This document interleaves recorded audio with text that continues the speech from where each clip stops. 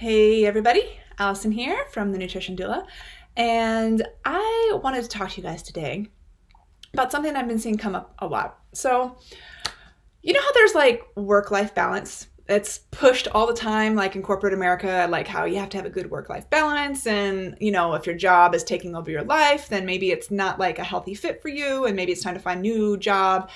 And you can just like go to any workspace or Google it anywhere and find all kinds of stuff about like how to achieve work-life balance, right? It's like this thing that we're supposed to achieve to make us happy overall, right?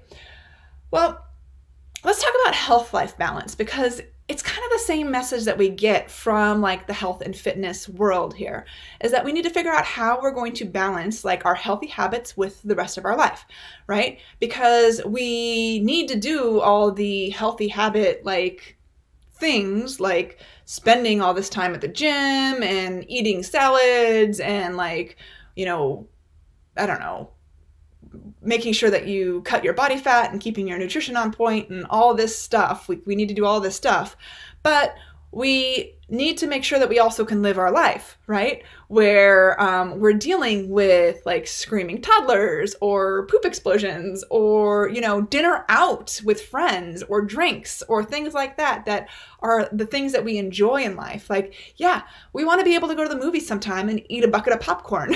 Like that's part of life and we should be able to live our lives. And then we also have to deal with our health over here, right? So like we need a health-life balance. We need to be able to balance the healthy stuff with the rest of our life, right? Similar to work-life balance, like we need to be able to be good in our career and our job, but like also balance it with life. So the things that we can enjoy. The problem with the work-life balance or the health-life balance is that they are approaching these things as mutually exclusive of each other. So therefore you have to balance them. You either have to have your health or your life, right? And we need to balance the two so we get enough health in, because health and life are not actually compatible, right? That's the message that we're getting when we're talking about balancing these things. And when we're talking about like having to do a diet or all that type of diet culture stuff, it's really delivering this subliminal message that those two are not compatible. So, and in a way, like I would really agree with that. If what you're doing for your healthy side of things really doesn't fit into your life, then it's not a sustainable way of doing it. And that is one of the things that I am like hammering home all the time with clients or in my membership program, any of that stuff, is that if it's not sustainable, then it's not something that we should be doing. Right? Except for in very like rare cases, if you're trying to diagnose a food allergy or something like that for like a sustainable period of time or, a finite period of time, that would be like an exception to the not sustainable rule. But in general, not sustainable, we don't want to do it. So this health-life balance is giving us the message that our lives, our normal lives and our health are in opposition with each other. So I propose that instead of talking about things as like balancing those two out and getting it right, that we deal with health-life integration instead, okay? So we take the health and we take our life and we integrate them fully so that you can't really tell one from the other. It just is, and it's great. Is the idea for this health life integration.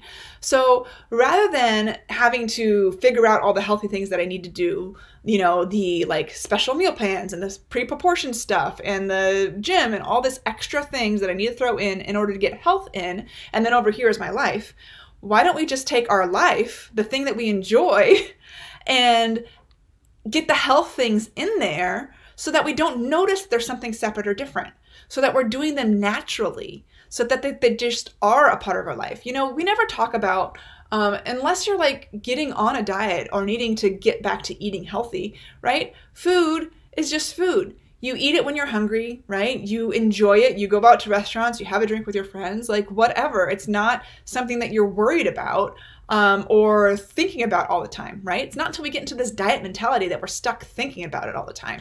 Well, what if food was just food, but we were confident that what we're eating was something that actually supported our health? It was actually food that made us healthy versus food that was detracting from our health, which is throwing us back into this diet thing. What if that was the integration that we were dealing with? Same thing with exercise. What if instead of I have to go to the gym, I have to burn 600 calories because I had a burger for lunch, we instead found ways that we moved our bodies with joy and that we looked forward to, so that we were active enough and active on a regular enough basis that it wasn't some kind of like special calorie burn session at the gym that we had to get in, right? It was just our normal lives throughout the normal course of our lives. We had integrated these healthy things, this healthy movement, so that it was just part of our life. And that's it. It's integrated, right? We don't have to think about it separately. So health life integration is where it's at.